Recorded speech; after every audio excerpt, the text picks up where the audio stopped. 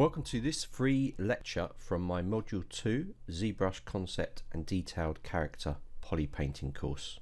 Hope you enjoy this little lecture, and if you're interested in doing the full polypainting course, watch the advert at the end of this free tutorial. Okay, welcome back. Right, in this little tutorial what I'm going to do is to show you how to erase polypaint data.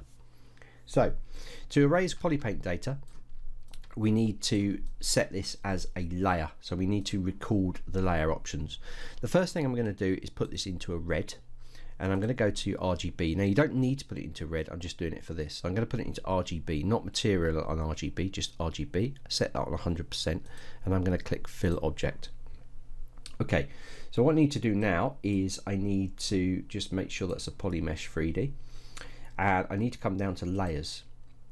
So what I want to do is I want to paint a blue on here, but I want the ability to be able to change it over. Okay, so I want the ability to be able to erase it.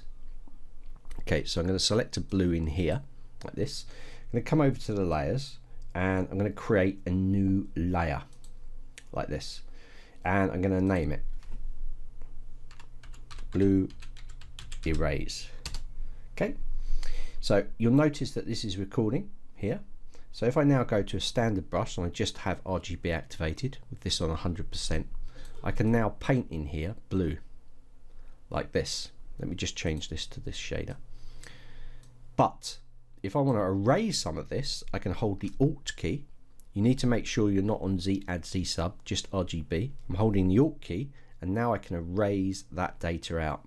Now you can't do that if you're not in layer recording mode. So what I could do now is I could turn layer recording off by hitting this little button here, or just moving this, and you're going to notice that I have now control over the opacity of it. I can create a new layer now. I'm going to call this green, erase, and hit enter. And now I'm going to go and select a green, and with this recording layer on here, I'm going to draw in a green.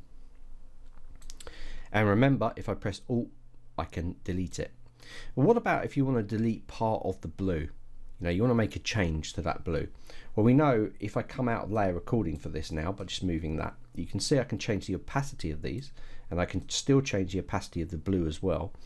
But if I go into this blue layer and I just hit this record button again, so it's back in record mode, now what I can do is I can hold the Alt key and I can erase it out. So I've gone back in and I've raised it. Now I'm going to turn that back off, and you've got this going on.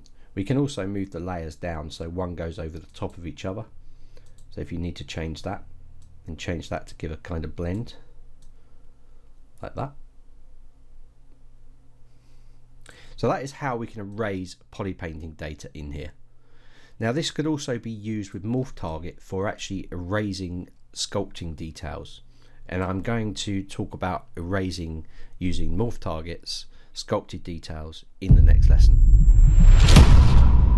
Welcome to Module 2 ZBrush Concept and Detailed Character Polypainting.